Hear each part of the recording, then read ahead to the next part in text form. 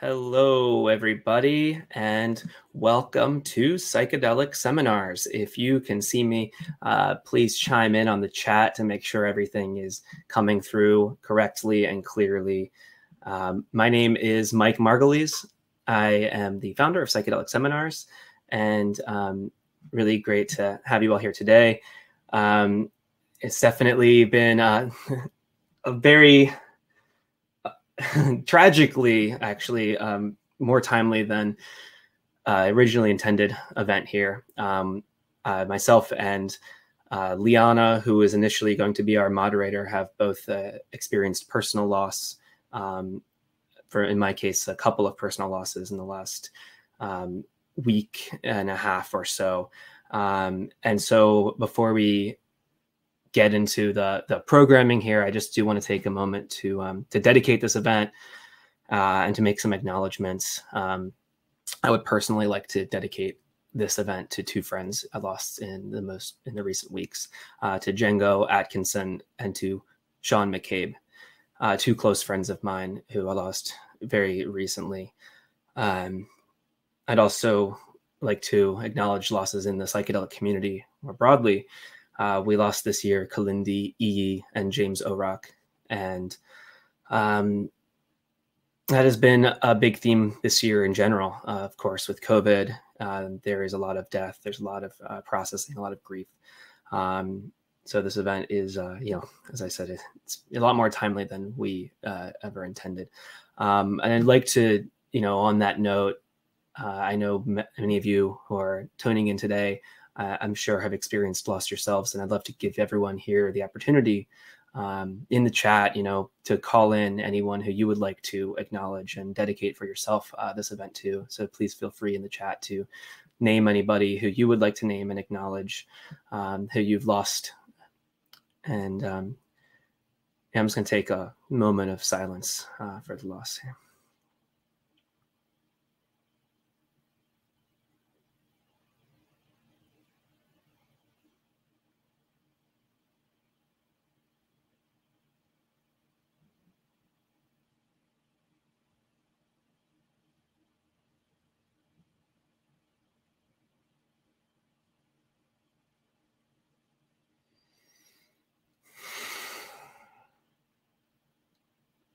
Thank you.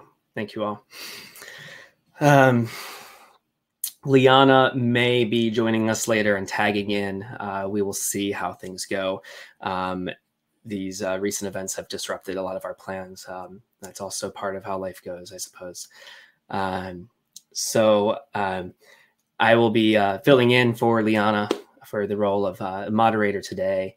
And I would love for the great folks here to introduce themselves. Actually, some backstory. The four of us all connected earlier this year at an event on the same subject, a very small conference in the Headlands on psychedelics and palliative care, and that the four of us actually all attended. And so in some way that event is what led to this event. And so, much appreciation for the folks at the Headlands for organizing that event. And leading to this today. Love to allow each of you to introduce yourselves in your own words. We can do it sort of popcorn style, whoever would like to chime in.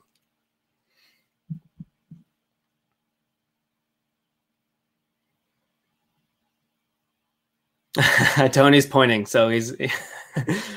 All right, how about Maria? Okay. Well, my name is Maria Mangini. My day job, I guess, is that I'm a family nurse midwife. Like many midwives, the interest in birth has transmuted as I've aged and gotten closer to the end of my life into an interest in death. And it's an interesting thing to discover that the same behaviors and skills that really seem to be useful around the environment of birth seem also to be useful around the environment of death as well. The capacity to be present with someone who's in pain and still have your heart open. The ability not to have somebody else's anxiety become your anxiety. These are all useful things. Thanks, Maria.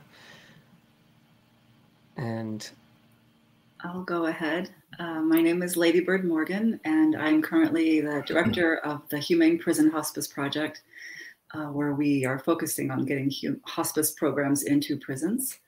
And my other hat and roles have been as a nurse and a social worker, mostly working in end-of-life palliative care and some trauma work, sexual violence. And I've been pulled into this conversation and this merging of worlds because my work with psychedelics absolutely matches with the desire to open up fields of possibility for people who are experiencing suffering, confusion, anything that is calling for a broader base to actually find a pathway forward. And end of life and palliative care is a perfect matching for that work. So I'm just delighted that this is happening. And I'm Tony Bach. I'm a doctor in Seattle at the University of Washington, a medical oncologist and palliative medicine specialist, and a longtime Zen person who teaches with Joan Halifax at Being with Dying.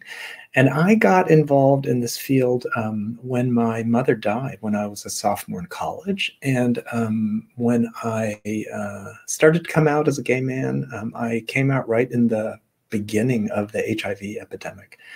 So I'm really happy to be here, especially I feel like we're at a turning point, but also this like huge complicated lesson about what it is to live in the presence of death with COVID. And I'm very moved to see all the names and uncle, father, abuela, granny, all those names are really beautiful and I think the perfect setting for this particular conversation. So thank you all for contributing that. Thanks. Yeah, I'm really glad to be with all of you today. Wish it were in better circumstances always, but there isn't a better group of folks I would want to discuss all this with and work through all this with, doing it live, as it turns out.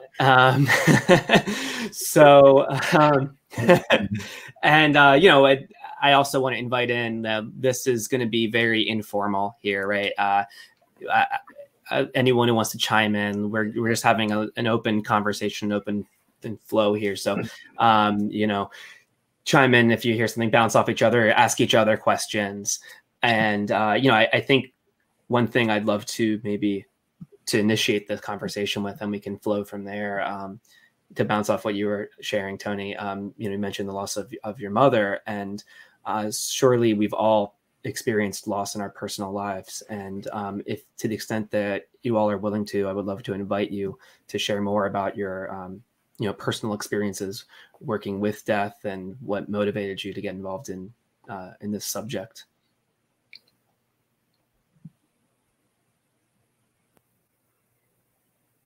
Well, I'll start. I feel like what's happening with the COVID pandemic is it is exposing in this kind of cruel way all the realities of death in 2020 that I think we don't always see very much. The technological imperative, the isolation, the medicalization, the focus on technology, all those things that actually exist the way we died even before COVID recently. I mean, they've all just been ratcheted up to this really painful level.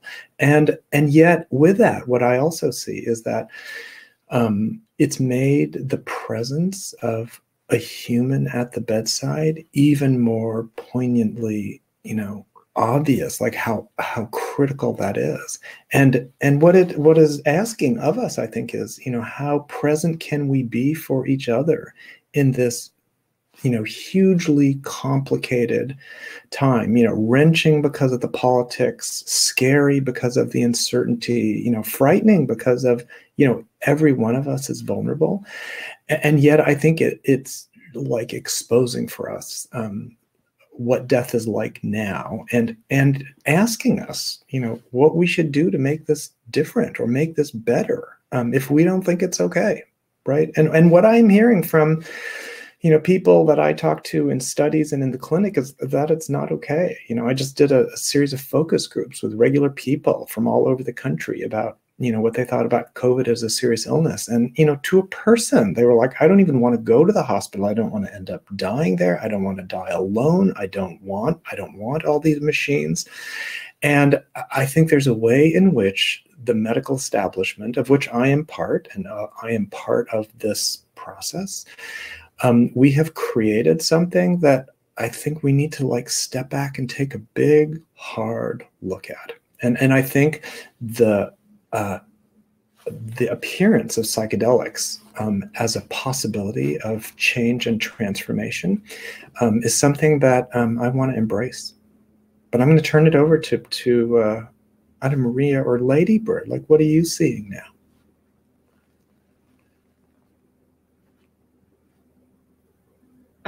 Tony, I really agree with a lot of what you're saying. And it was interesting because right before COVID happened, there was this sort of burst of curiosity and interest in death and dying. And, programs like Reimagine Death and all of these different conversations were happening. There were cafes that were happening over the last maybe 10 years, but increasingly this conversation and this interest was happening. And yet there was still this separation of the medical world versus the spiritual world, or people that wanted to talk about things. And somehow what's happened this year is it's right in front of us. It's something that we get to interact with. And how psychedelics pulls into that is that when you're taking psychedelics or using psychedelic medicine, you go back into that merging field. You're a part of everything again. You're not separating it out. And we've done a great job of segmenting and siloing almost every part of medicine. I mean, now there's just specialties and specialists, and it was all about the hospice workers and the hospice angels. And the truth is,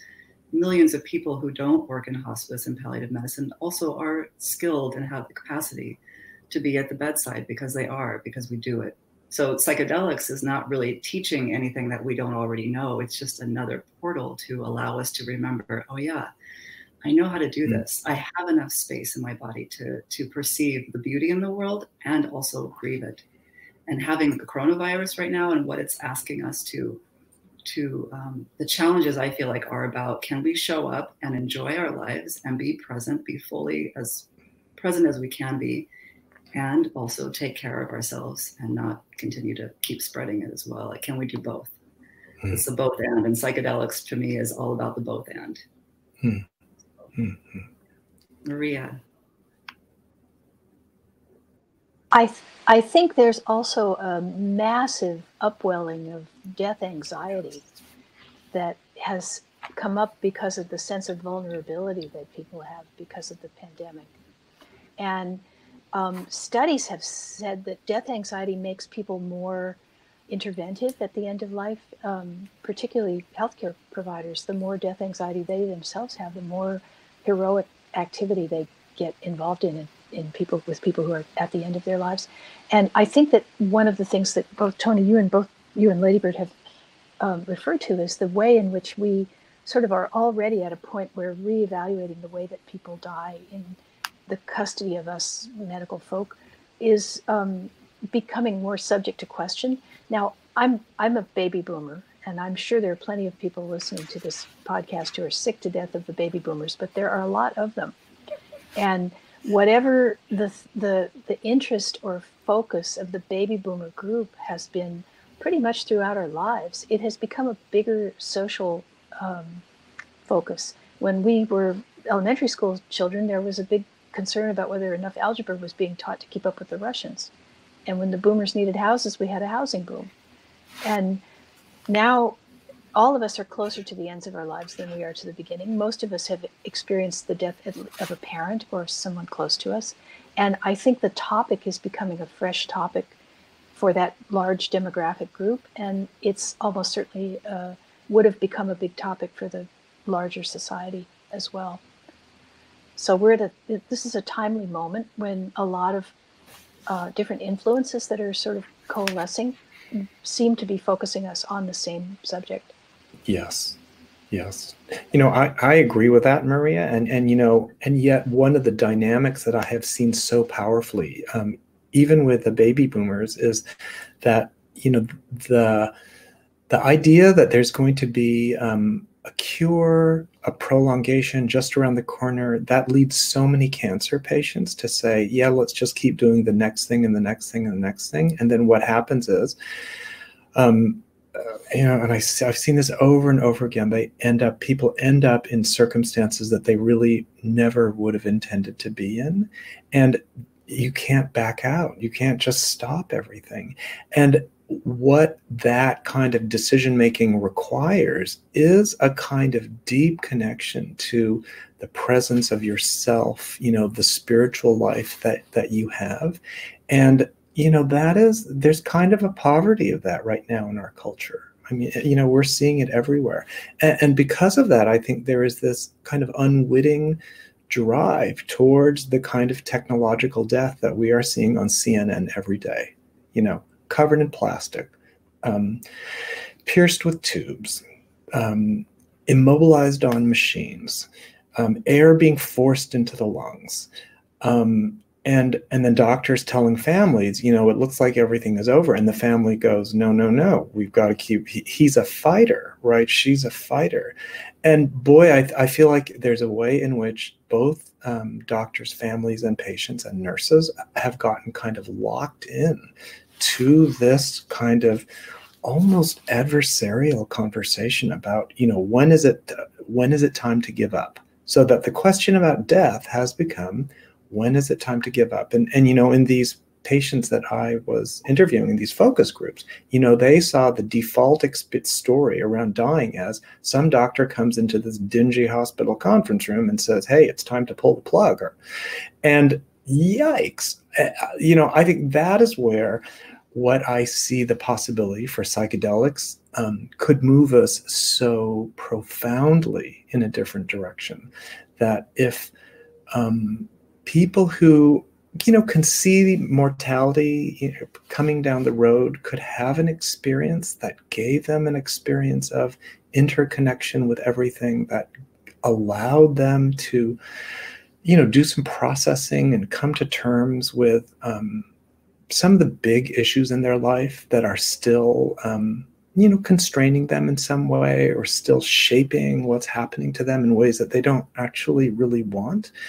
That freeing up of that through a psychedelic experience that has been carefully mentored and carefully integrated, right, prepared and accompanied and integrated. I think that would not only change the amount of anxiety and depression that people have. That's been very well measured in the studies by Roland Griffiths and Steve Ross, and these recent studies that have been carefully controlled. But I think what the next wave of research, I think, will show is that people's end-of-life decisions are different, the circumstances of their death are different, the level of the wake of the death, and what we now document as post-traumatic stress disorder in ICU families, like that will be different. And I think that is the beginning of a cultural shift, even if only a small number of patients overall take advantage of what happens with psychedelics, because the story of what that kind of death could look like, it's just not out there, and people have not experienced it, and so they don't trust it, understandably, when it comes to what's happening now. But I've talked a lot, so I'm going to let you guys. Oh, it's fantastic. I mean, it's making me think about when you talk about the medical community, and so much of the conversation goes around the psychedelics and what's another modality for the person who needs to process their death or the illness that they're living with. And we're talking about palliative medicine, which isn't always, at the end of life. This is, of course, potentially years before that. And if psychedelics could actually integrate into the medical community in a way that everyone that's interested has that potential to actually expand their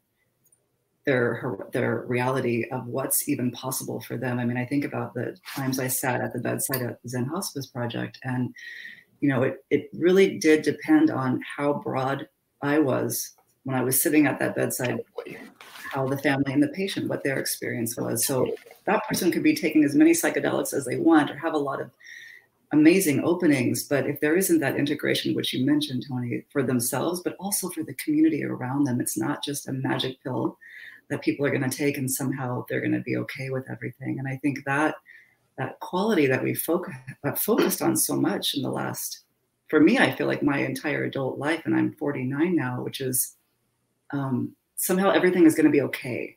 That preparing for death means being okay with dying, or that you want to die, or that you're not attached to trees or plants or your loved ones. And so I feel like the psychedelics also gives that spreading out, that you can actually be in love with the world and let go.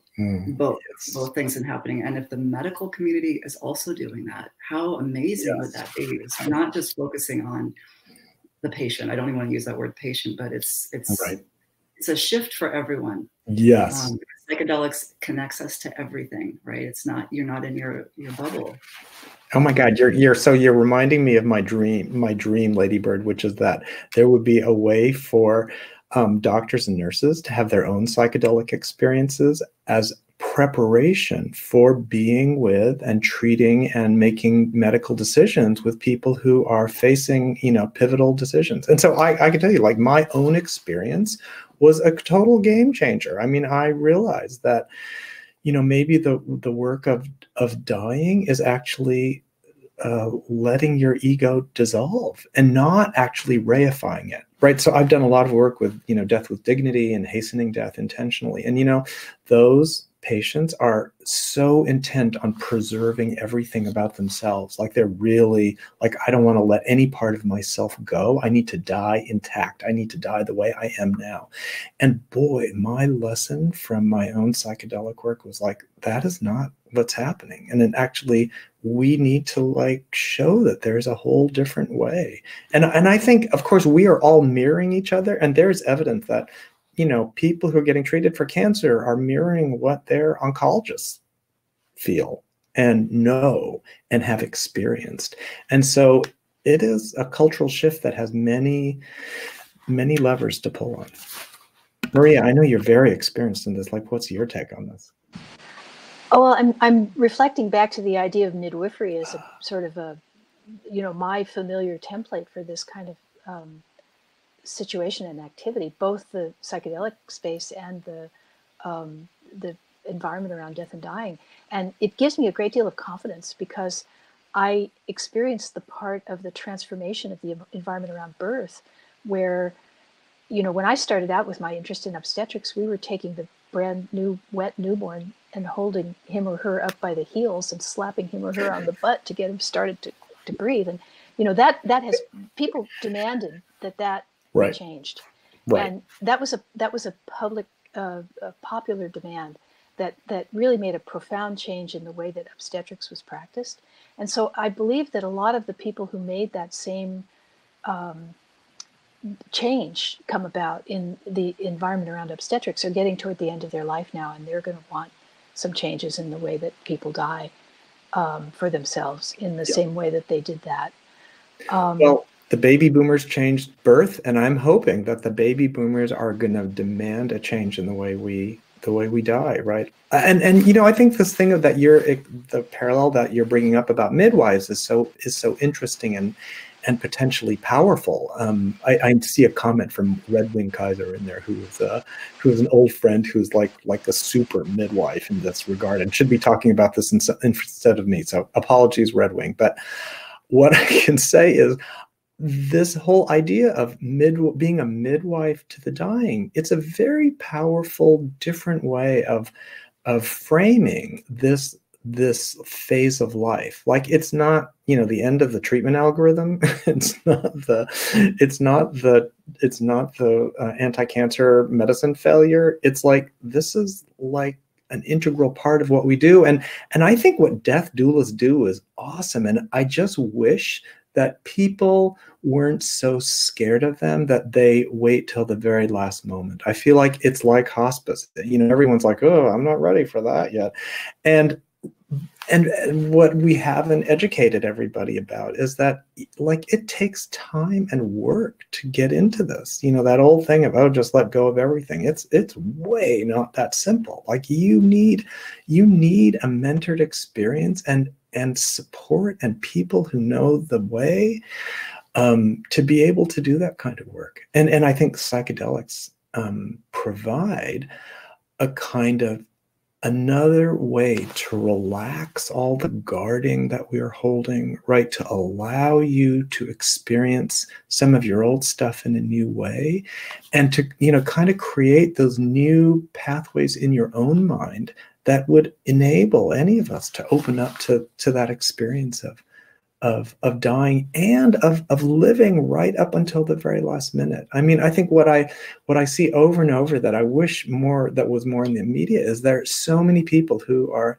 you know, by conventional standards, super sick, but they're living up a storm in the way they can do it right up until the very minute that they leave this earth.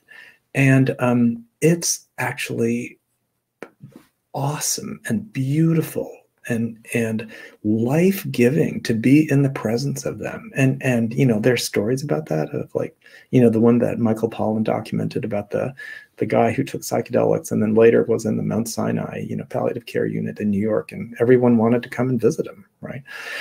You know, that does happen. And you know, could we create the conditions for people to experience that? You know, I think that's the potential here.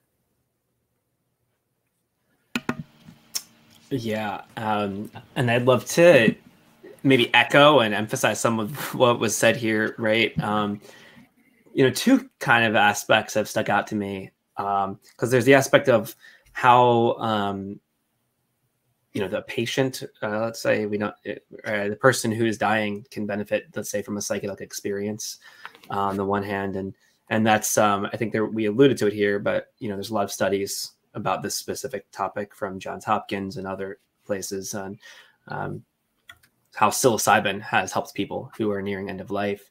And I also think that something you hit on, Tony, and others here too, I think, is that the importance of and the effect of a provider having a psychedelic experience. And I linked in the chat here, you know, your paper about this, Tony, about how your experience with psilocybin changed how you practice palliative care. And I think this is a really maybe under discussed aspect to it. It kind of relates to this whole medical paradigm of, you know, medicalization of death, because we're trying to, you know, even this using psilocybin for end of life, you know, we still are engaging with it in this sort of what I would call a narrow paradigm, right? The idea is, oh, you give the patient the medicine and that's going to help them with their depression leading to death. Yeah. And there isn't as much research there about that's what doctors know. That's our treatment paradigm, right? Yeah, yeah. And I want to see the research on, well, what about how does the effect of your doctor's experience with a psychedelic, your palliative care doctor's experience and nurses, how does that affect how you engage with death, or your death doula or death midwife? You know, what other, you know, yeah, I would love to hear more comments on that. Well, you know, can I say, I mean, Mike, the one thing I would just say is I think one of the reasons you don't hear more about this from the physician side is that physicians and nurses are worried about doing things and talking that are illegal and talking about them publicly. And, you know, one of the reasons I wrote that article and published it in a medical journal was because I felt like there were no physician narratives out there about what the real difference is. And, you know, this is the tip of the iceberg, I think, and the edge of the wedge of change. I think of this as the beginning of social changes. You know, how do we tell the stories that will create the new mental models for everyone about what this could be like? And one of the disruptions of mental models that I think would be really important is disrupting the idea that, you know, you're the patient, you're the treater. Like, could we create a field that holds everybody and holds, you know, the family, the clinicians involved, One of the things that really touches me about the COVID thing now is the involvement that we now see of people who were previously completely ignored, the people who clean the rooms, the people who bring in the food. When I'm in the hospital, my patients all know those people by name, right? Like they've been talking to them, and they are part of the field that we are creating, and that they are being treated within. And we got to pay more attention to that. Yeah, and it's kind of, the person dying isn't the only person affected by death, right? A case in point, right? In my own case personally right now, in my community, we're all affected by these deaths. And so, yeah, I mean, how can psychedelics affect psychedelic use by not just the person dying, but the broader, not only of the people, the caretakers, but also the people who are grieving and broader community? How can psychedelics by all of these folks affected and involved change things with how we relate to death? That's right. Well, death is a social event, right? Like that is what COVID is teaching us. Death is not just an individual event. Death is a social event. And so when, for example, you dedicated this session to your friend and, jester, as you told me about, and said yes, that you John were McCabe was certainly a jester. wear a hat that was like that is bringing his mojo right into this space to infuse this discussion with all the wit and humor and whatever other kind of comments he would have made here, and it enlarges us all, right? Like it makes us all take a different stance towards what's happening. And so instead of having death as an unseen, unspeakable, hidden event that actually leads to a great deal of harm, it leads to morbidity, self-destructive behaviors, addictions, other deaths, right? Like real harms. And I think that is one of the things that we could change by changing the culture of how people die and how people are held by all of us when they're in that phase of life, and what happens to them afterwards, like how we hold their memories and hold their presence. It seems like that it would start with also not separating death from this thing that we have to address. I feel like even in this year with the coronavirus, we're addressing death. We're trying to get away from death. Again, we're always on the run from death. And I even feel like in this conversation with psychedelics, it's just another way for us to just tackle death. Can we just somehow tackle death and make it better for these people, or easier over there, or somehow it's gonna? And it's like, oh yeah, if somehow my hope is that because psychedelics are so expansive, that we get out of that back and forth, these little boxes of no, we're going over here, no, we're going over there, and we're just everywhere. Sometimes people are dying and sometimes they're not dying. Sometimes they have a good death, sometimes they have a horrible death. That this idea that we need to control every death, millions of people are not going to be interested in psychedelics, and their dying experience will be just absolutely fine. And so again, that we're not ramming down people's throats that, oh, here's the answer. If only everybody would just take psychedelics, you know, because that would actually be horrifying. In many ways, because who knows what. But again, I feel like there's such a need to always have an answer and to make everything okay. And I'm of that rare breed that I don't believe it's a right to have a comfortable death. I'm not sure where that even came from. I think it's a beautiful opportunity. It's a wonderful thing that happens for many people, but for many people it doesn't happen. And I don't want to go to sleep at night thinking that all of these horrible things happen to them because they didn't get the right dose of morphine and the right lemon cake, and all of these things didn't happen. I mean, we just can't be going into this saying that we're going to use psilocybin because it's going to fix everybody's dying experience, right? Like that is like, and you know, Maria, I know that you have done so much work in like the historical use of these things, and I'm curious about what that tells you, you know, how that could inform our contemporary discussion better. Well, I think that's one of the great areas that we really don't understand very well, and I think the plurality of people who are getting interested in the potential that psychedelics have for affecting these very significant and transformative life experiences is disconnected from the traditional uses. And also, once again, I harken back to the midwifery model. When the changes were beginning to happen in the environment of obstetrics, the place that they came from was an underground group of they were described as lay midwives, although that's a term I don't like to use because it kind of assumes that there's a profession that they're not members of. But they were willing to go to jail so that women could have the birth experience that they wanted. Not that they could have a particular experience, but they could have the one that they wanted for themselves. And I think that there's wisdom in that kind of outside the box practice that we haven't tapped in the current explosion of interest in this area. And I want that to happen, but I want it to happen in a very safe and thoughtful way, because I'm old enough and I've been involved in this sphere of interest long enough to have seen what the sort of crazy level of popularization that happened 50 years ago did to the larger community's understanding of what psychedelics might be and what they could be used for. So there's a mixture there of trying to not, I think spiritual evolution and all personal and spiritual growth, the creator intends for it to be economical. You're not supposed to waste.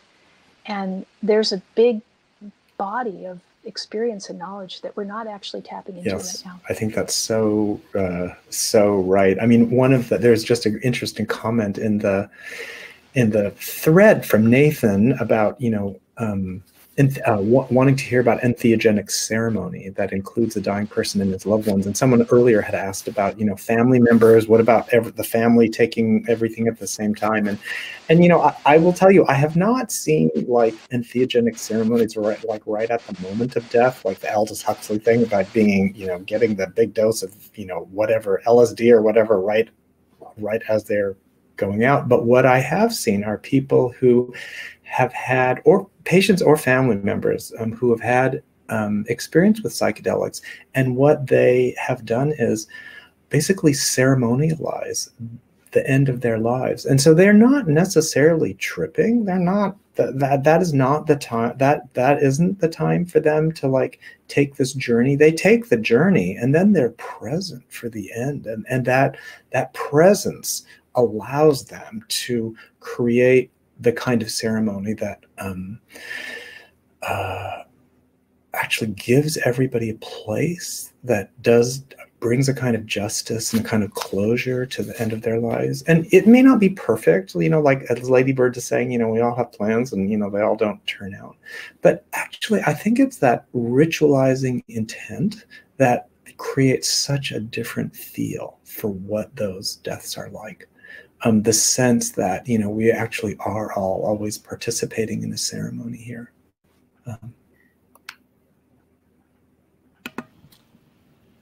And maybe also the softening, we talked earlier about that loosening of those, the stickiness. Like I think about there's the beauty of being able to create ceremony and have that sacredness at the end of your life. And then also what happens to the whole culture as we all embark on this journey together, and all of these ways that we have of controlling things start to loosen and soften. And so the entire conversation around death and dying moves away from how do I control this experience to how am I living in my body as an integrated being with things living and dying all around me all the time. And that it's just a huge shift. We're still in the conversation around control and managing and performing and presenting. And even this conversation, like, what are the stories we have? Oh, I know somebody who did this, or this was what that death looked like. And it's still about presentation. And I feel like we're moving into experiential, moving away from the experts, the doulas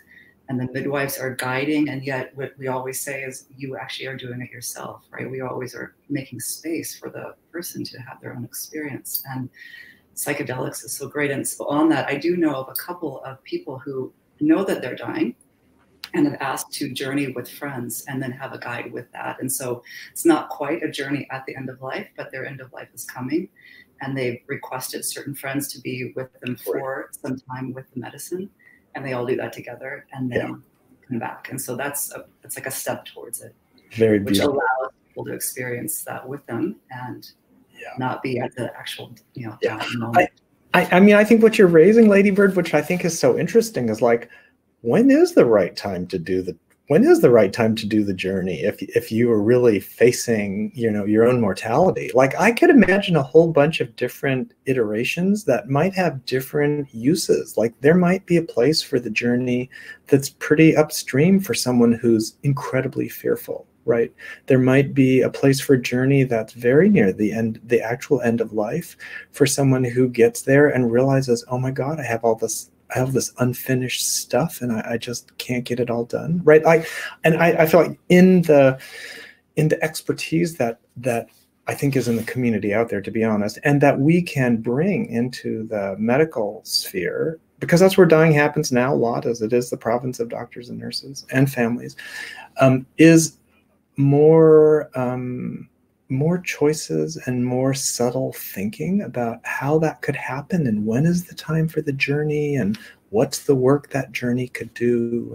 And somebody notes there about we're a grasping culture and we're worried about pain and and we are. And so how can we use what we've been given by our culture and approach psychedelics as a different kind of modality that works through giving us an experience, a different kind of experience, not by just fixing something or saying, oh, you're going to take the psychedelics and let go of that. It's actually way more complicated and way more beautiful, really. Yeah, way more beautiful. I love that. It makes me think about just life, right? I mean, I guess I feel like fear is actually great. I get nervous before I do things, before I'm sitting with a patient sometimes, or I have to go towards something. The fear isn't necessarily a negative thing. And I don't even know that everyone needs to focus on erasing fear. I think I'm just parroting the same thing, but I really feel like it's about having fear and joy, fear and curiosity, fear and something else, that you're not just dominated by that one thing. But if somebody, as they're getting ready to die, all of a sudden has some fear, I don't know that that's a horrible thing if there's other things also there, right. And so we don't need to erase, or I guess I say I would like to not erase fear. I want to be able to expand beyond that. Maria. Well, there's also this, this is a tremendous opportunity for that kind of change to take place because of the pandemic I once again, I was working in the Haight-Ashbury Free Clinic when they were first trying to figure out why all these gay men had this gay bowel syndrome that we didn't know what it was. They had this intractable diarrhea and it wouldn't go away. And then they had generalized lymphadenopathy and we didn't know what that was. And then pretty soon I was going to a funeral every week. And for people who were contemporaries of mine, who were sort of starting out as healthcare providers, that was a lot of dying. Yes. The dying that people expected to experience was largely of people who were older and sicker. And these were people who were young and similar to them. And it really changed a lot of people's ideas about what their function was and what their capabilities were as a healthcare provider. And I'm just wondering, like, we can take this. One of the things that's gotten us into the place that we are now is the way that death kind of got away from the family. It used to be that people died at home. They usually died of pretty short-term kinds of problems. That's one of the reasons we call pneumonia the old man's friend, because people would become frail and then they would get pneumonia and it would kind of finish them off, and it wouldn't take too long to do that. And then somebody from their family would build their coffin, and somebody would wash the body, and somebody would wrap them in the winding sheet, and somebody would dig the grave. And those were all family things. Yes. Whereas now, death happens out there. It happens in the hospital or in an environment that's managed by professionals, or worse, it happens on the television. It's some terrible catastrophe that happens in a motor vehicle crash or because of somebody's terrible behavior. And it's just made death such a stranger. Yes. And we have now got the opportunity to renew that kind of familiarity and, dare I say it, friendship with death. Yeah. No, I think you're so right, Maria. I mean, my worry about the current situation is like we've kind of outsourced everything, right? Like we've outsourced death, and we're outsourcing death care. And you know, one of the things I saw in the HIV epidemic is there were these beautiful openings towards death, and the development of these, you know, grassroots hospices and ways to care for people when like nobody else wanted to care for them. And then there was this other reaction about like, oh my God, we've got to get way, way, way away from this. And I see kind of both things happening now in the area of COVID. Like is the, oh my God, we've got to get a long ways away from this and run as far as we can and make it as distant as we can and outsource as much as we can. And then there are the people who are in the middle of it. They're facing it, and a lot of them are nurses, to be honest, because the nurses are the only ones left and allowed to be at the bedside, and they are facing it, you know, in the absence of the kind of community support that anybody needs to like be so close in this intense space. And I am really, really concerned about the what's going to happen to all those clinicians like right now, because they're like getting hung out to dry, and I am really worried about them. I actually would love to do a study for doctors and nurses with COVID-related distress and trauma, you know, psilocybin, psychedelic-assisted psychotherapy, because honestly, I think there's going to be just this huge morbidity, this wake of morbidity that follows, and I think it could be a test case for what we're doing with these medicines and this new kind of therapy. Well, I think there's going to be a tremendous demand because there already are studies that really demonstrate that psychedelics can help people with PTSD, which is otherwise a pretty intractable diagnosis. And this gives me a lot of buoyancy about the legal process, that it's not going to get interfered with by somebody, because there's going to be a huge groundswell of people who are demanding these treatments. I'm sure there's a good case for their utility, and people are going to force the law to change. That's a matter of time. I hope so. Like if the law could serve us, and right, like that would be maybe what's supposed to happen. But and you know, I do have some anecdotal stories of a couple of anecdotal stories of physicians who were like overwhelmed with their COVID experiences in some of the early surge hospitals who've had, you know, transformative experiences with a psychedelic assisted psychotherapy, not done under above ground research. So I want to be careful about that, because I feel like one of the struggles that we have right now is how do we bring this into the above ground space fast enough so that everybody just doesn't go use them in a way that we won't be able to learn what happens. We won't be able to learn what really works. You know, we won't be able to assure that there's really quality and you know, the real grace and beautiful expertise of the therapists who are really capable out there.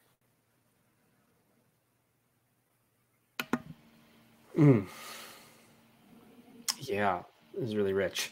You know, I think this point about all the trauma of COVID and psychedelics potentially playing a role in that is really interesting. And I also think it potentially ties into, you know, we talked about the HIV epidemic as it was coming onto the scene. And another thread I want to tie in here is, you know, Brian Anderson was doing a study at UCSF on psilocybin group therapy for long-term survivors.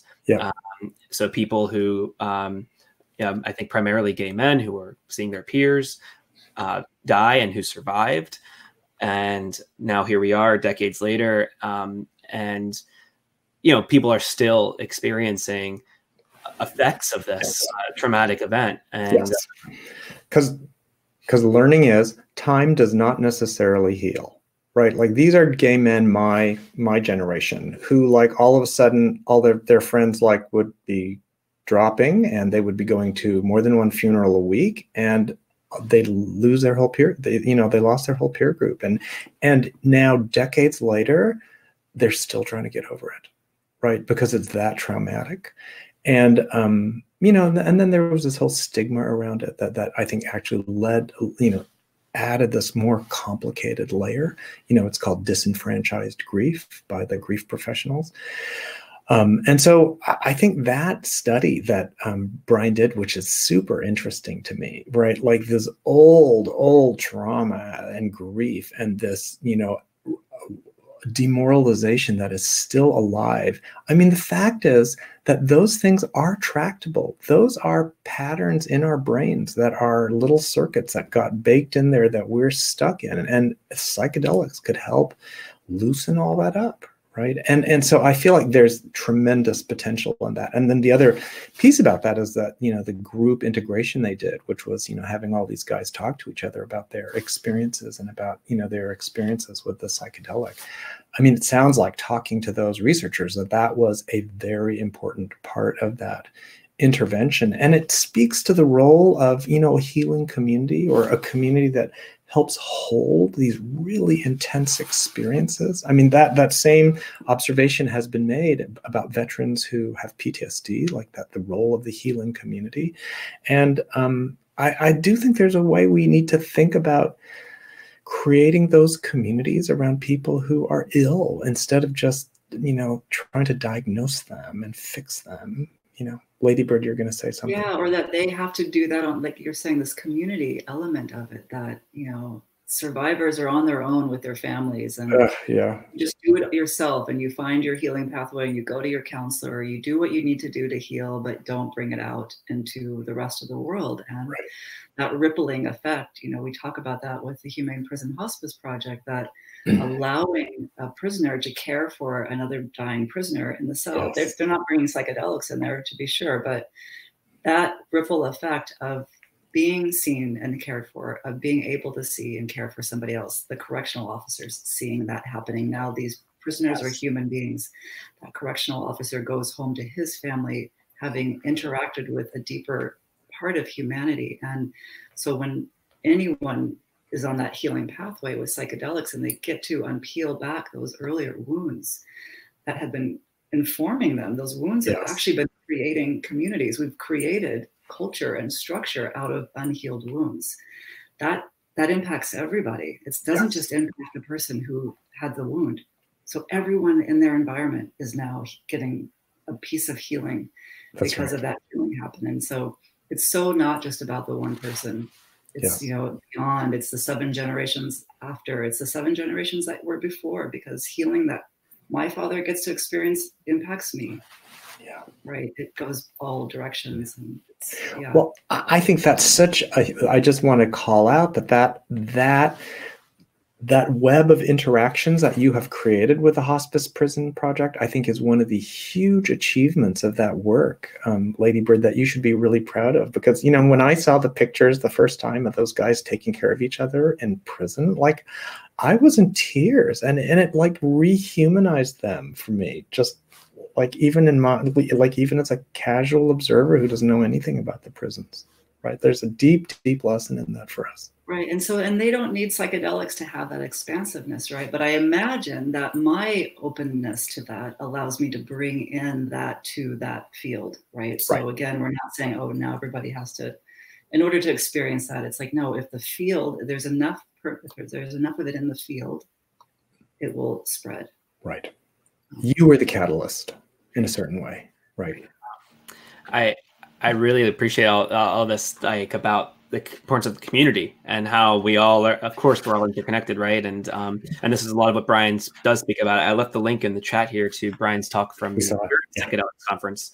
And that was a big part of it, is how this group therapy aspect to it, because there was community healing that happened. And this is something I wrote about last year as well for Double Blind, about, this isn't just, we're not going to fix the problems, the systemic issues that we are all experiencing, and culturally, systemically, right, by treating all of the incidents of trauma, depression, as just individuals that are in a vacuum that need to be cured and or face their existential crises on their own.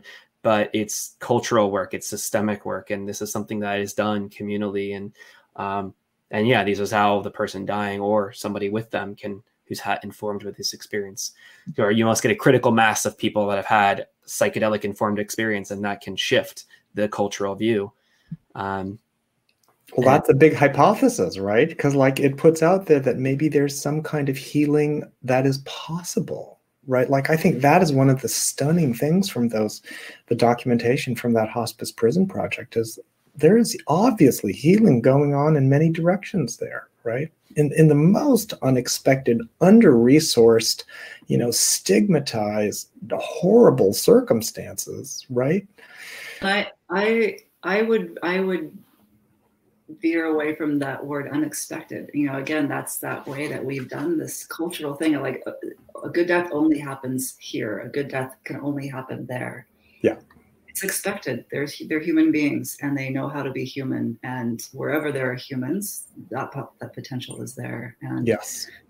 Whether we pay attention to it and allow it to exist. And Maria, I'm really curious what thoughts are percolating for you over there. Well, I was thinking about the potential for some disjunction between the person who's dying and the primary caregiver or caregivers for that person in terms of what that person's death should be like or contain. And I think it's possible for people who are death engaged, and that would be somebody who would be likely to be in the position of being a caregiver, to have some ideas about the good death, which you can really try to push that on people also. So yes. I think it's very good that we're having this conversation and that people are aware that there's a potential for different kinds of approaches to this universal human phenomenon. But I want to go back to that thing about people, you have to understand who's the star of the movie and who are the supporting players. Yes. And recognize that everybody has their own needs in different ways. That good death thing has turned out to be such a trap for hospice, honestly. It's been, hospice ended up trying to promise everyone a good death and tried to like measure and quantify all that stuff. And gosh, I'm not sure how much good I'm not sure if it really got us going in the direction that we really need to go. Because I think Ladybird, a good death for whom? Right. Well, my teacher, Joan at Halifax, was in a hospice in India, and everyone was like super chill. And it turned out, and she said, "What is going on here? This is like a miracle place." And it turned out everybody was on like big doses of morphine, right? Like they were just like, sedated. And you know what? You see the same thing in our hospitals here. People get uncomfortable, they get upset, and everyone's like, whoa, maybe we need more Ativan. Maybe we need more morphine. Like that is the first thing out of everybody's mouth. And we've got to be bigger. Like we need to clone Ladybird and sprinkle her everywhere.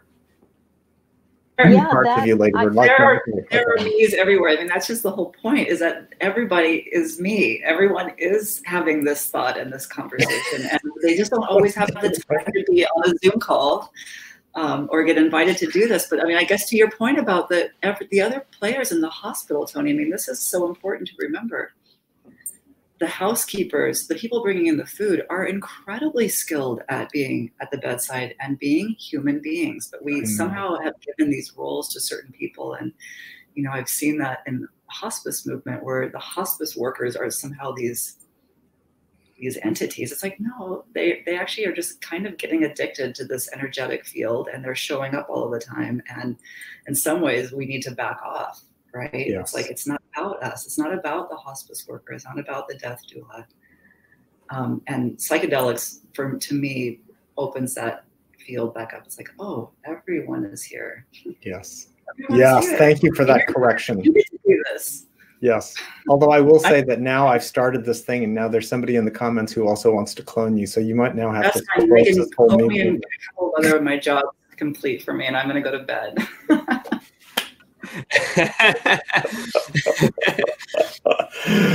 Oh God. Okay. Now I've started something not good. Okay. Excuse me. Well, now speaking, sorry, Maria. Speaking of starting something, there's somebody has asked if we're going to take questions, and I feel a little overwhelmed to deal with the questions, but but I wonder, Mike, if maybe you could help us with something. Well, you beat me to it. That was actually exactly what I was about to start doing. So yes, we're going to go to questions. So folks who are new to Crowdcast, you'll notice just below our video, there's a button that says ask a question. So if you haven't seen it yet, that's where you ask a question. So you click the button there. And you can also upvote the questions that you want to hear from. So that is because we're not going to have time to answer all. There's 24 questions already. So we're definitely not going to be able to answer all of these, but we're going to go based on the most popular. So starting at the top, I'm going to start answering a question from Sammy. Question is, I'm curious if you can speak on the possibility of over-medicalization of psychedelic use once legality becomes more widespread, and what could be done to avoid gatekeeping.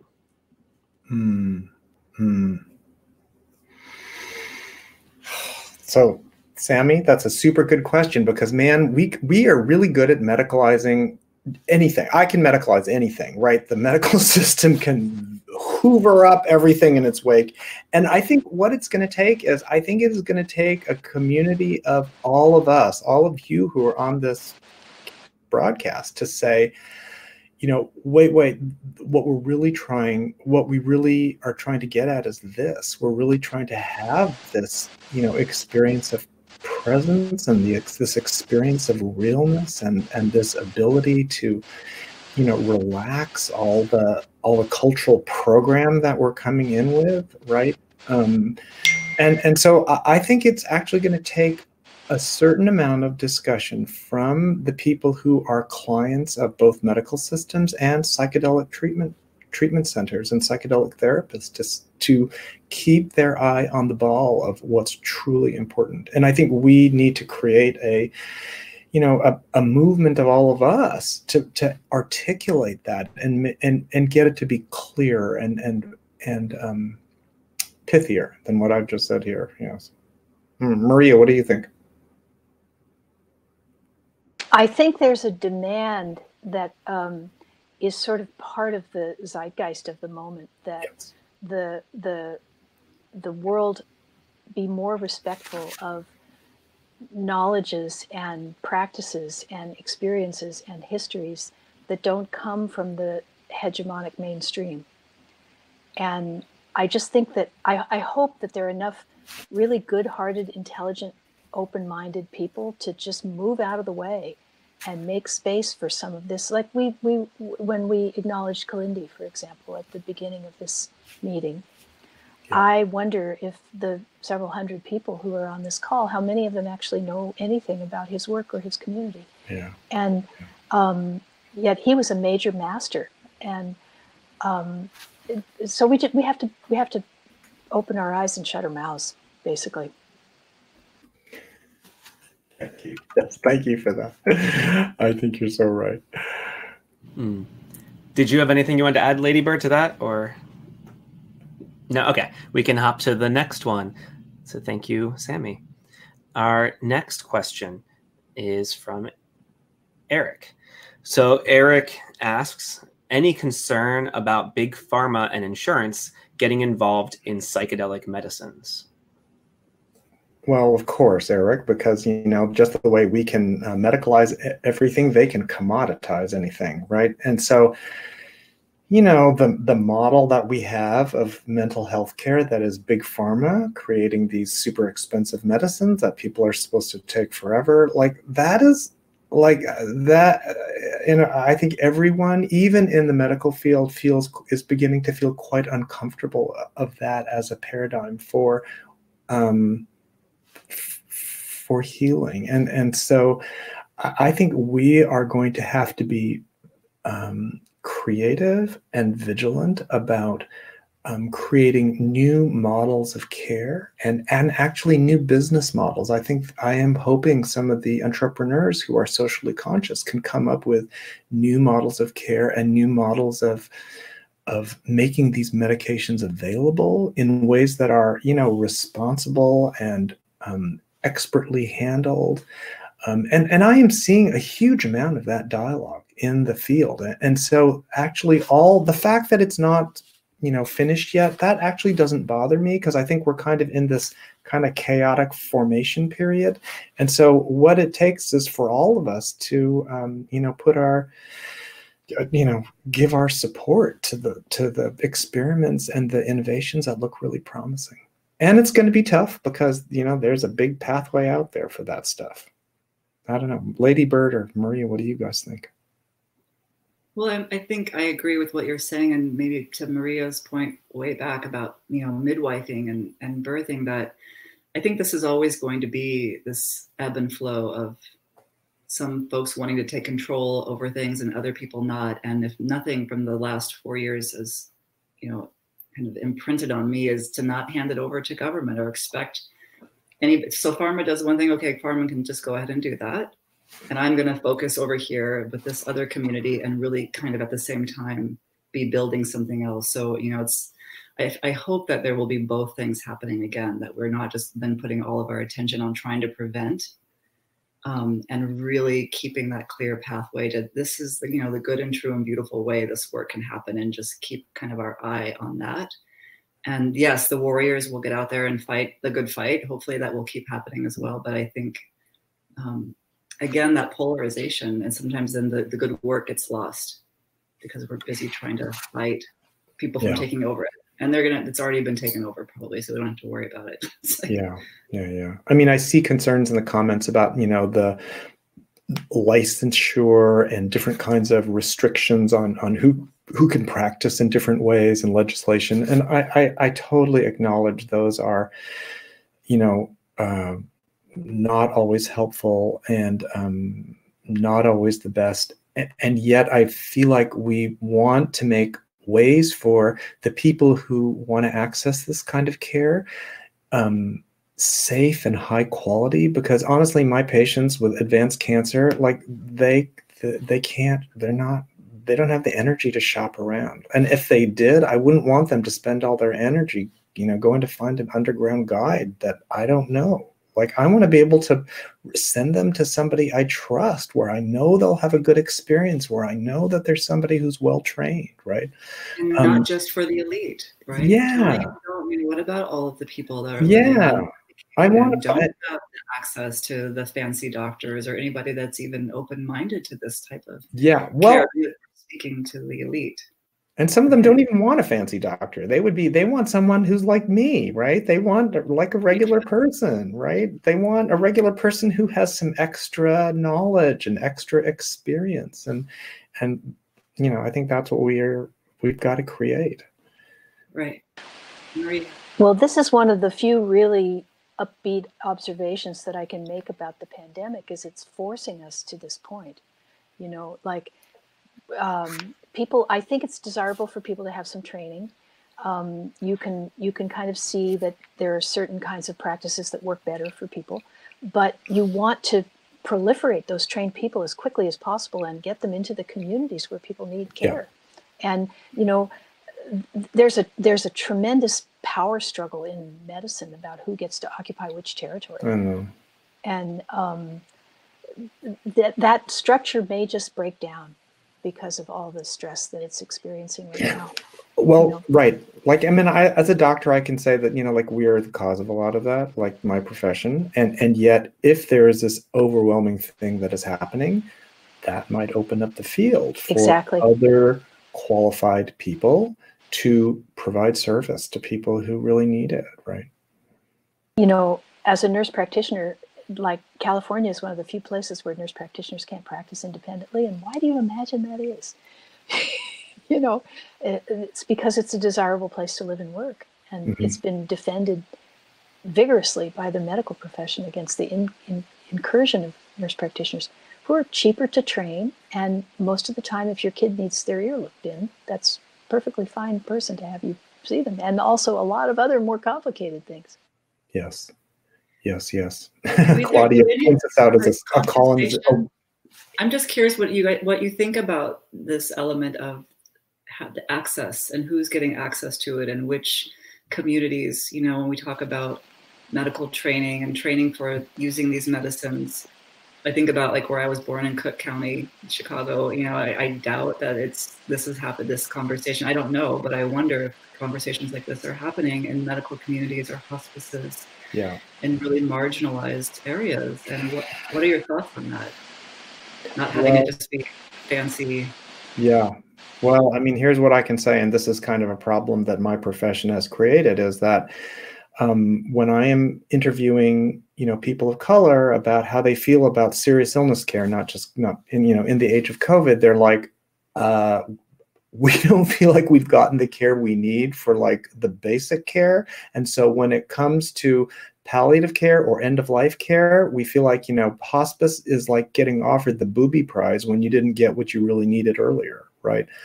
That's the rock that we have to figure out how to deal with, because actually it's a barrier, and people of color don't have access and are reticent and hesitant to access kinds of care that actually I think we could disseminate more, but we also aren't making it available in the kinds of structures and places that really feel safe and comfortable to them. And I think that's one of the other things where we have not done such a great job.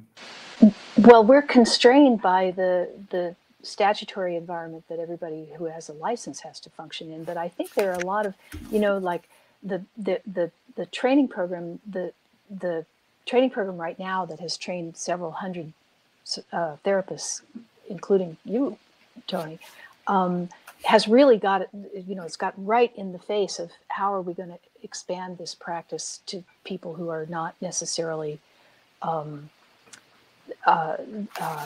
graduate level credentialed people. Yeah. But we have to deal with the regulatory environment. What we don't want is to create a tremendous backlash that will close the whole thing down. Now, if I step aside from that and I don't have to think about that stuff, I would think, well, who would you want to be with you when you have this kind of intensely transformative experience? If you're a veteran who has PTSD, maybe you'd want another vet to be with you. If you're a person who's experienced some kind of sexual trauma, you might want somebody who doesn't remind you of the person who traumatized you to be there with you. Those are they're so obvious. But you both know I've talked about the idea that we ought to train funeral directors to give people psychedelic experiences as part of their bereavement care, and other people who are trusted members of the community, whatever level. Maybe it's your tennis pro, for heaven's sake. I mean, this is like saying who gets to have a good death. Remember who's the star of the movie. Yeah. That's the person who gets to decide who should facilitate the experience that they see themselves having or are heading toward or want. Yeah. So, Ladybird, I mean, I think the long answer to this is an awfully long answer to your question, but this whole issue of how do we make this accessible for people who have been underserved by medical care for such a long time. It's a big, complicated issue, and yet it's super important, right? Because all the kinds of conditions that psychedelics have so much potential to treat, including, horrible deaths, like they are born disproportionately by Black and brown people, by poor people, by people with less income. Like, the inequality is super prominent. And the good part is it's become much more clear. Like, now in my circles, even in doctor circles, everybody gets it. Like the inequality, everyone like goes, ugh. It's actually making everybody uncomfortable, and I think that's actually good. That wasn't true 10 years ago or even 5 years ago.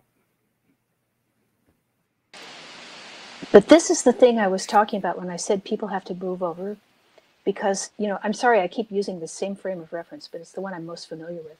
When midwifery started to resurface as a profession in the United States, a lot of people who had different kinds of training from that said, oh, poorly trained people giving poor care to poor people. Mm.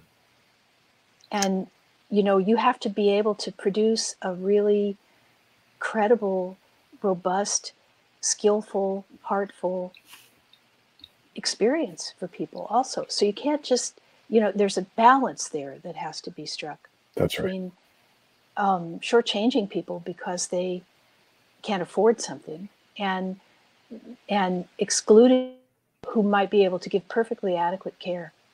Yes. I think that's such an important point, Maria. We really have to bear that in mind as we watch this unfold. But I'm going to let Mike ask us a different question, because otherwise I'll just blab on and on. Well, it's a really good question, and I'll add a couple thoughts as well.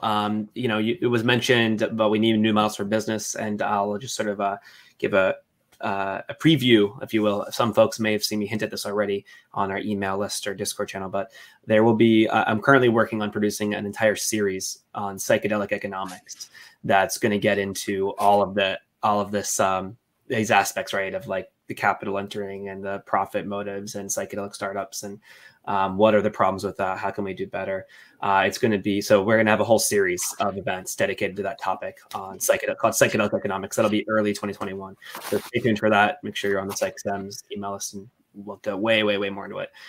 The other thing I would like to note as well on this question is, the issue isn't, as I understand it, the issue isn't that medicalization is inherently bad, but so much as that it can't be the exclusive modality by which we have access to these experiences.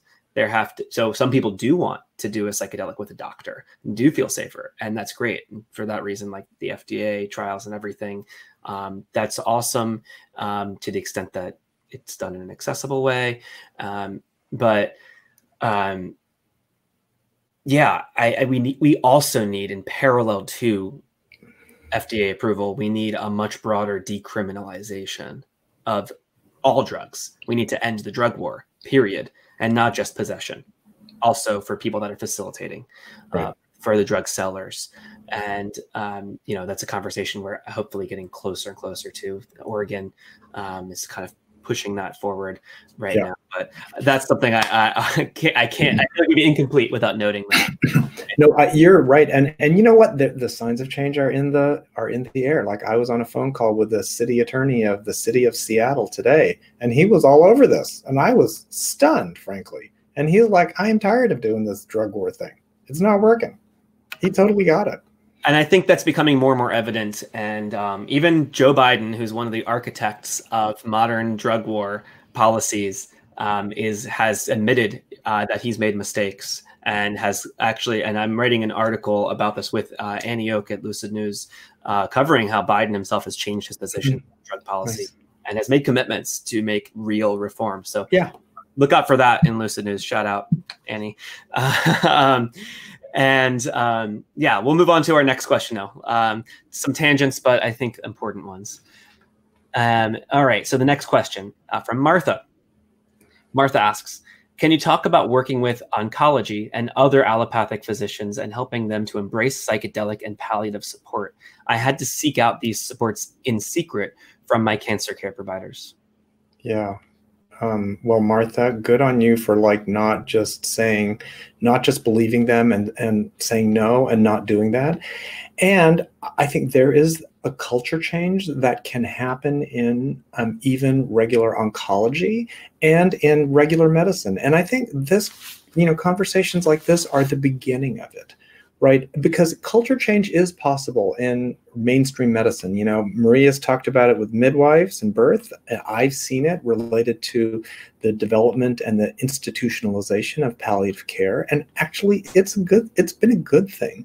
And I think there is a hunger out there in the medical provider community for ways to deal with problems that they find, deflating and disturbing, and situations where they don't even feel like they're doing a good job. And I think what we need then we need credible treatments that do get studied in a credible way for them, have clear scientific evidence, and practitioners that they meet and work with who are obviously qualified and obviously skilled. And that is what I've seen change the culture in palliative care more than anything else, is oncologists who work with a skilled palliative care nurse or social worker or nurse practitioner or doctor, and they go, oh, whoa, my patient really is doing better. Like, I didn't know to do that, right? Like, so there is this culture change that is possible, and it takes a while. I don't know, Maria, what's your observation been in your side of this? The rock will wear away, you know. If there's anything that persuades me that that's true, it's that we have come to return to a capacity to appreciate the usefulness and significance of the experiences that psychedelic substances can provoke in my lifetime. And the level of reprehension that was directed at that at the time that I first found out about it, I would have never bet that we would get another chance, and we're getting one. Interesting. Yeah. Super cool. And I'll add, having more palliative care doctors, for example, coming out of the psychedelic closet is certainly helpful to that cause. Doctors and nurses and all providers of end-of-life care coming out of the psychedelic closet about their own experiences is going to move this forward. That's right. So I want to appreciate that as well. And any other comments? Ladybird, did you have anything? Okay. Cool. So we'll move on. Thanks for that question, Martha. Next question is, could psychedelics be used for the hospice care of children? Whoa. I think it's a slam dunk to say psychedelics could be used for the hospice care of parents. Parents, right. So this is where I think, this is one of those places where I think some real research is really needed. Like, I actually don't know that the answer for that one is out there, right? Like, I think we're going to have to figure out how to study this and how to do it in a safe and responsible way, so we can figure out what the true usefulness is here. But I will tell you, my experience with those pediatric, really sick kids is like, it is the parents who are just wrenched, and the kids are mirroring it, right? Like, there is a reason that the kids, they die when the parents have left the room to go to the bathroom or take a shower finally. So. Yeah, I think I agree with both of you 100%. I think that this is where you expand beyond the actual person who's dying to how do you create an environment that is expansive for that person to then rest in that field, right? The child requires us to create that environment for them. Yeah. And they will respond to that, I would imagine. Yeah. I mean, someone points out in the comments, kids get Ritalin and tons of other drugs. Why not psychedelics? Well, it's not like we're so crazy. Like, yeah. I mean, I guess the question isn't so much could they tolerate or would it be beneficial, but like you weigh, like what's your intention? Yeah. And psychedelics, my experience with psychedelics as an adult and even as maybe a teenager, but was that I had a capacity to process even what was not seeming to make sense to me, and to be able to trust somebody coming across from me to do that. And I don't know that a child needs to have that kind of expansive experience, but it would be interesting. Like you said, there's no research or studies about it, but again, it's about, well, what is the actual need? Is the need for the child to have that, or is the need for the people around them to be able to be more comfortable so that they can respond to what the child is actually asking. And if we need to intervene with psychedelics, what is the safest, least intrusive, easiest to access way that we could design that would make it eventually available to the most people? Thanks. It's funny, you read a question, but I'm thinking about the psychedelics for the staff, because we always joke in hospice that, 1 Ativan for the patient, 3 Ativans for everybody else in the family in the room. Like, it never happens that way because you can't legally prescribe that or say that, but it's a common thing. Sometimes they need it more than the person who's actually dying. Oh, yeah. Yeah, really good. Well, there's also a body of research that says that people who are cared for by people who have higher levels of death anxiety spend longer time in the hospital. So that means that their caregivers are more likely to either perform or insist on some kind of heroic treatment if they themselves are anxious about death. Totally. Well, and ask any ICU nurse, right? They see it in spades.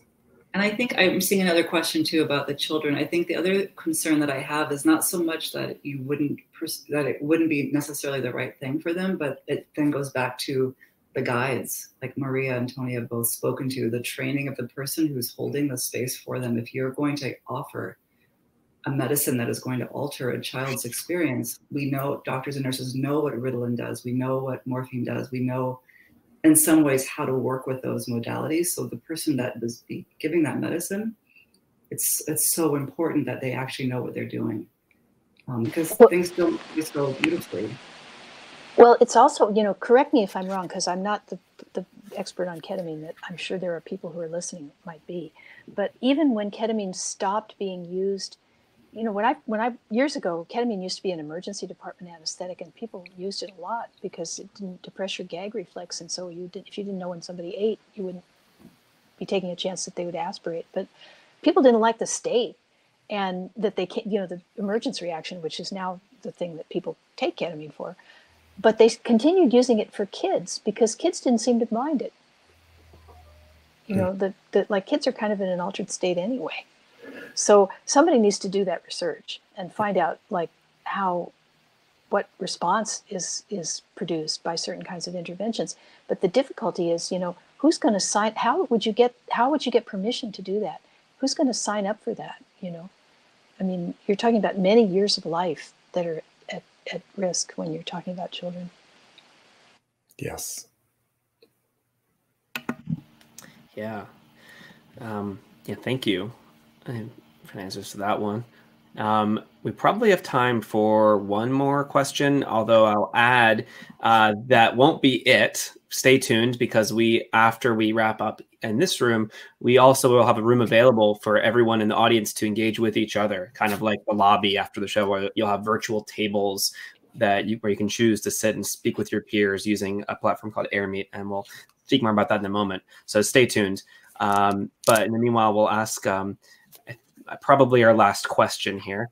And this question's from Lori. How do you suggest someone get involved in medical psychedelic therapy in today's healthcare world? For the record, I'm a nursing student who plans to work as a nurse and then later become a psych NP. Thank you. Oh. Maria, do you want to do that one first, since you're a nurse practitioner? I am a nurse educator times 20 years. I'm a professor emerita of nursing. I would say the simple, direct answer is your foot is on the path. Keep walking. Yes. You know what? The exact pathway may not be exactly visible now, but it will be by the time you get there. So just keep following the leads, because the real training and the real integration of psychedelic medicine into mainstream medicine, it's literally happening as we speak. And so there's a lot of stuff that isn't really quite worked out yet, but it will be. And so it will be out there as you are getting there. So don't worry that there's not the right exact thing for you now, because a lot's going to be happening in the next few years, I think. All right. We'll do one more. So our last question is from Robert. If all goes very well over the next decade and MAPS gets both MDMA and psilocybin approved for use in the USA, actually asterisk, I'll add commentary here. MAPS is not doing the psilocybin research, but let's say MDMA and psilocybin get approved for use in the USA, what would the best version of how these entheogen psychedelics make a positive impact in society? What would it look like in 10 years? Ooh. Who would like to go first? Ladybird, do you want to try that one? I feel like I'm always going first, so I'm going to let you guys go first. Maria, go for it. Go for it, Maria. Please. We have models from history of things that have worked. There's a sort of startling new book, the name of which escapes me at the moment, about written by somebody who did some really deep investigation of some archaeological traces of uh, of potentially psychoactive stuff that had been used in ancient history. But we do know that there was a mystery school in ancient Greece in which everybody in the community participated. It didn't matter what your social status was. It didn't matter what your gender was. Anybody who had not committed a murder was expected to go through this transformative experience once in their lifetime. So that's my goal and ideal. I have two, actually. That's the sort of big, less reachable one, that there would be centers in every community where, without any kind of stigma or pressure, people could, when they felt that the time was right for them in their lives, go to have a safe, protected experience of an unusual state of consciousness that was sanctioned by the community and recognized as something that people could get benefit from and could volunteer for if they chose to do that. Yeah. The other one is, I would like for there to be an endowed chair of psychedelic medicine at the University of California, San Francisco. We could start with event medicine and just sort of cleaning up people who wander off into the bushes, because I saw the specialty of emergency medicine kind of emerge in medicine during my career. And I can see that this could potentially be a legit specialty, and it probably should be. Yeah. I'd like to see a pathway for access to psychedelic medicines for people with medical issues, right? Like that actually do need to see a medical clinician because they have some kind of significant medical issue. And I'd like those indications to be well defined, and for people to be able to access those medications in, environments that feel like healing environments by clinicians who are really skilled in the biomedical stuff and skilled in the psychedelic stuff, or have, a collaborative team that can do that. And I'd like to see access to people in the community in different ways. I think there might be community centers for medical issues that actually function differently than the way regular healthcare works now. That might be much more accessible and amenable to a whole group of people. And then I think this issue of psychedelics for, betterment of well people, right? Like that phrase, I would love to see something available for that. So I feel like the palette of options and possibilities would be wider, that you would be able to access a high quality experience with, well-trained people who know what they're doing, and medicines that what they are and can trust them. And you don't have to worry about like where to find it or going underground. Like there's a place for you to go, and you can just focus on actually the experience and what it means for you instead of all this other stuff.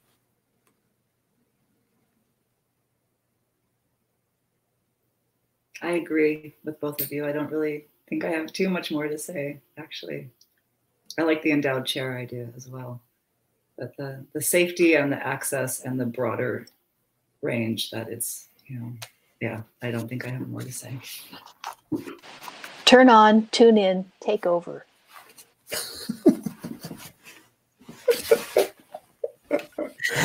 Looking like a true boomer. Okay. Our new motto, Maria. Well, great. That was actually kind of a pretty perfect closing question. Envisioning the future there. I do have a few closing things I'd like to share here. I want to first say thanks to everybody who's tuned in here, and thank you all for being here. We have nearly 700 people that have registered for this event. So thanks for tuning in. Thank you also to everybody who contributed to this event. This is all offered in a gift model. So it's really important for this project that everything we do here is fully accessible to everybody. And we just ask you to pay whatever you want. And those of you who are able, that is really appreciated because it does allow us to continue the project. And those who can't, we're also so happy to have you here and participating. So thank you all. And if you are feeling called to help us do more of this, we have a monthly crowdfunder on Patreon. So you can pledge any amount as low as $2 a month. I'll put the link in the chat here. It's patreon.com/psychsems, PSYCHSEMS. And if you feel so called, you can make a contribution of any amount. It'll go a long ways. Our website is psychsems.com, PSYCHSEMS. You can find our previous content. We have a whole library of stuff, and we've got more. So if you aren't already, sign up for our email list to tune in for our future events. Few extra notes I'd like to make too. There are, we will have after this, I'll throw the link in here shortly, an air meet for folks to keep hanging out with each other. There's also a couple of events coming up from other organizations this week on the same theme. So if you still want to process more of this, Horizons is doing an event, premiering a film about psychedelics and death on Thursday. And also the group You're Going to Die is going to have a peer sharing experience on Thursday as well. So I'll throw both of those links onto the chat here. Those are both offerings to continue sort of integrating. And then of course, there's more. We're going to continue hanging out. I will be there. I don't know which of you all will be able to come to the air meet, but I will, and the folks watching here will, hopefully several of you will come as well. I just threw the link to the air meet into the chat so we can keep hanging out there, and I'll get that started once this is wrapped up. I think that is about it.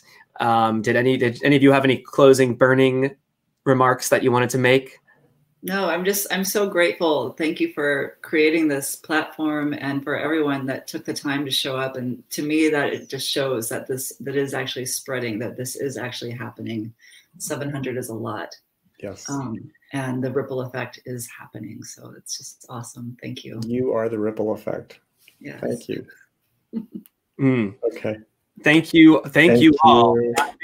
Thank you to all three of you for being here, and thank you to Liana too. For Liana, thank you. Liana, thank you.